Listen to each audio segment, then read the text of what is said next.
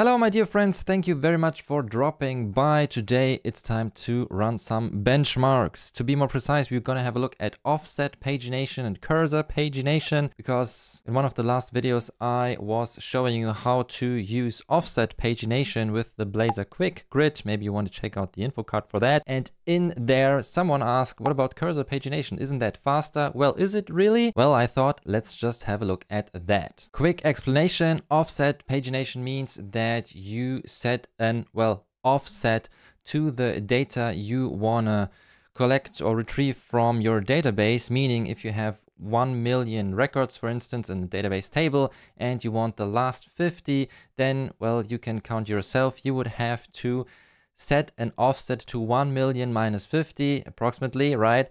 And then what Entity Framework, for instance, does, it counts and skips all the records, all the entries that come before. Whereas when you use cursor pagination, then you just set an ID, and that would then be the ID 1 million minus 50, for instance. And that would be then the last page if your page size is 50 entries. I think you get the idea. So this is one of the tests we're going to run. And now I would say we will have a look at the code. But first, if you learned something and like this video, then guys, please hit the like button and subscribe to my channel. It does make a difference. Thank you very much for that. And maybe you want to check out my newsletter to get these videos right into your inbox. That would mean the world to me. So thank you very much. And now let's start with the benchmarks. Really quick, this is the setup. So what do we have here? It's a console application. Console app 1 is the name. Pretty great name, right? And these are all the files we have. So I tested this. First, I tested this with an in-memory database, but the differences weren't that much actually. So offset or cursor pagination, pretty much the same results. So I thought, okay, there must be something different here. So I then switched to a SQL Server database, SQL Express, and this is really, this makes a big difference. So this is one important information, I guess. And then I use Entity Framework, of course, with my DB context, pretty simple stuff. And this little class here, the entity with an ID and a name. And then in the pagination benchmarks, these are the functions then and the benchmarks we want to run. But first, maybe the programs. Yes, really simple. In essence, we just run our benchmarks with benchmark.net. This is important to note. So you can have a look here at the dependencies. You see I first tried this with in-memory. Not the best test actually, but then with SQL Server, and here's benchmark.net. And I ran some migrations, of course, to get the database running. And regarding the database, see I tested some stuff already. We have my database here. You can ignore the time tracker database. This is from the .NET Web Academy. Well, maybe you want to have a look there. Links in the video description. But for us, interesting now is this entities, a database and a database table actually. And when we have a look here, it's currently empty, right? And I now want to test this with several amounts of records. So maybe 1,000 at first, and then 10,000, and then we just increase that. But now here, the actual benchmark. So what do we want to do? The first methods here are, that's a use case where the user wants to access the very last page, as stated in the intro, of the data. So first with offset pagination, we first get the number of pages, and then how many pages or entries should be skipped. So this is this little formula here. And then again, we use Entity Framework with skip and take to actually get the data, the records. And just as a side note, ID is really always 1 to 10,000, 100,000, whatever we want to test here. All right, so this should really match and work, because it would be necessary to make this test actually, so that the test makes sense in essence. All right, now regarding get the last page with cursor pagination would simply mean that again, we grab the total items minus the page size, then +1 for the ID we want. And then we use where to, get the entry with that certain ID or starting with that ID. And then we take, again, we use take then with the page size. This is the last page. And then we have two other benchmarks, other functions here. General offset pagination, cursor pagination, meaning that what if the user wants to skip through all the pages, or you're using a crawler to skip through all the pages, something like that. And that would then be these benchmarks here. All right, so in essence, it's a for loop. Down here, it's a while loop, where we just increase the pages and get every last bit of our records. Okay, I hope this makes sense.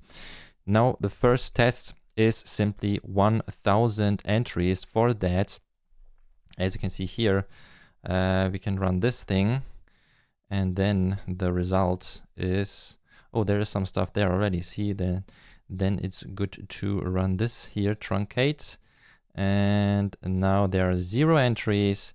And now I've got this little script here. So we run, we start with 1000. It executes, we're done here. And now regarding the count, we have 1000 entries. All right. And first, again, I would say we start with get the last page. So here, let me just comment this out. After that, make sure, if you want to do this by yourself, make sure to set this thingy here to release. So you really build the release version, not the debug version, and then you simply run this thing. Terminal should open. This takes a while. Don't worry, I will fast forward with the other tests, but maybe you want to see this the very first time. So here you can see what benchmark.net is actually doing.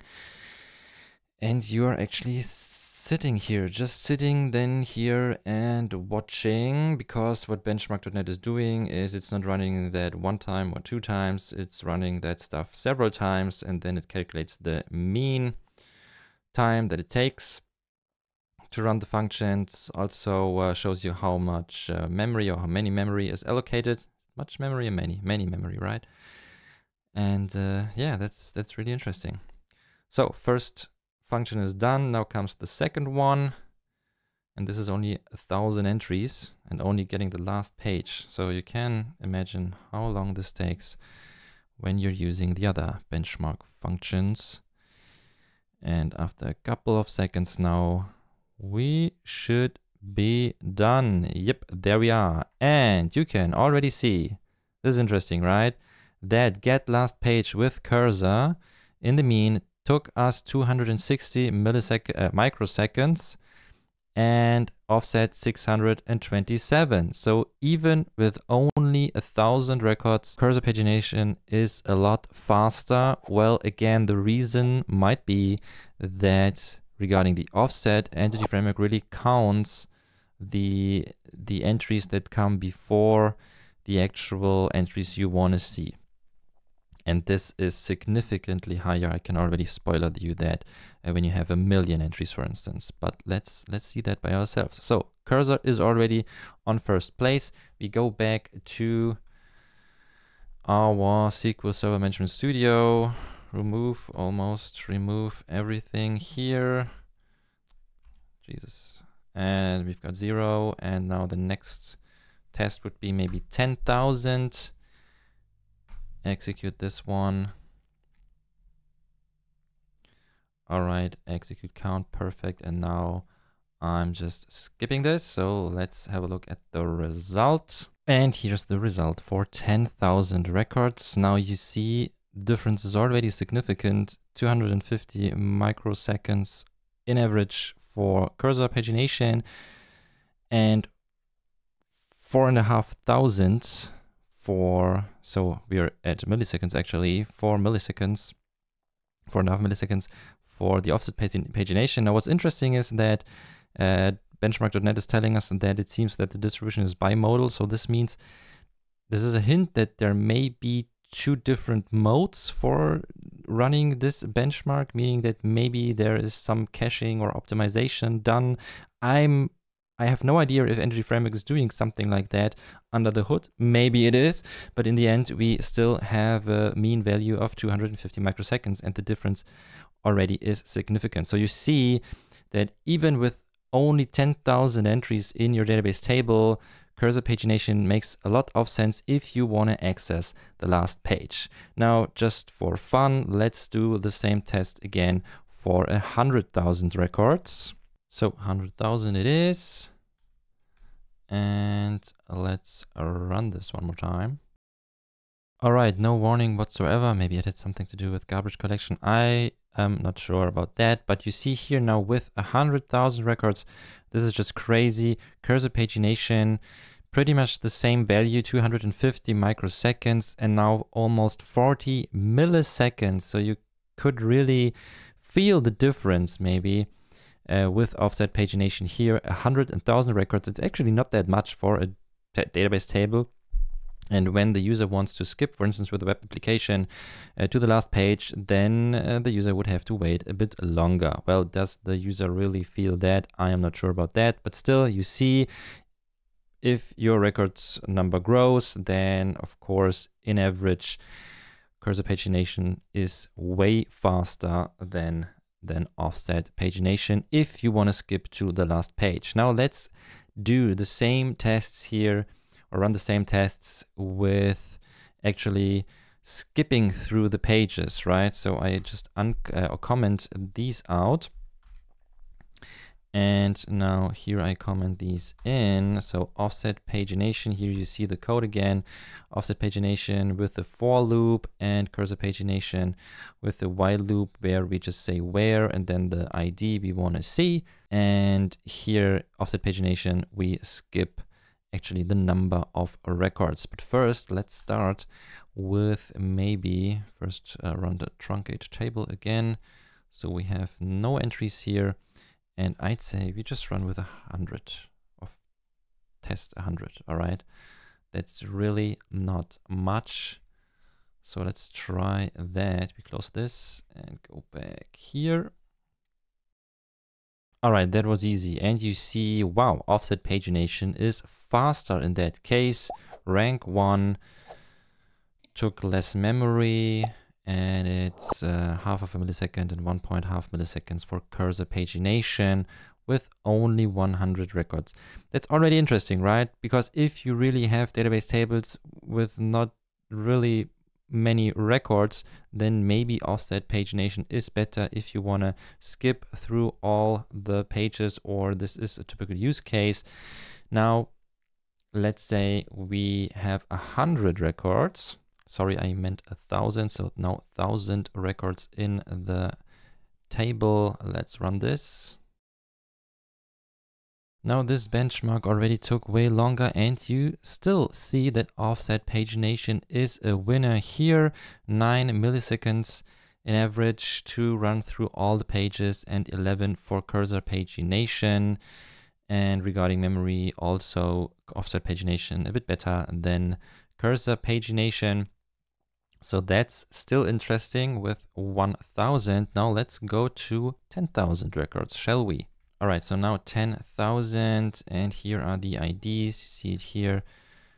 In the end, 10,000 records freshly created. Freshly created, do you say it like that? I'm not sure about it.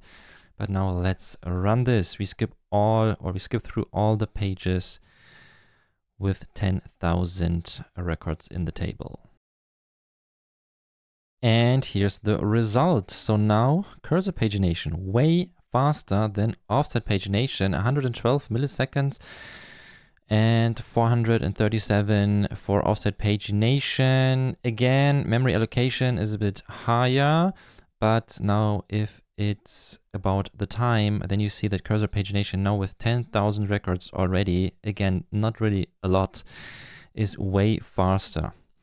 Now, I could run this with 100,000 and a million, but this takes ages. So please believe me, cursor pagination is then significantly better and faster than offset pagination. So this means, in conclusion, cursor-based pagination uses the ID of any starting item and directly queries records that have IDs greater than this value. So this approach is very efficient, as it doesn't need to traverse through all the preceding records. Now, offset pagination here, well, it has to count and skip over a large number of rows to reach, for instance, the last page, as we've seen in the first examples, right? But if you do not have a lot of entries in your database table, then there is not a large number of rows to skip. So in that case, it may be faster than cursor pagination, but with a significantly large data set. Well, here's already 10,000 entries, but maybe if you have 1 million entries in your database table, then this operation becomes quite costly, leading to the long execution times we already see here. So with that, I hope you now know more. If so, I would really appreciate it if you hit the like button, subscribe to my channel, please. It does make a difference. Thanks a lot for that. Have a look at my newsletter to get these videos here in your inbox. And again, thank you very much for watching, and I hope I see you next time. Take care.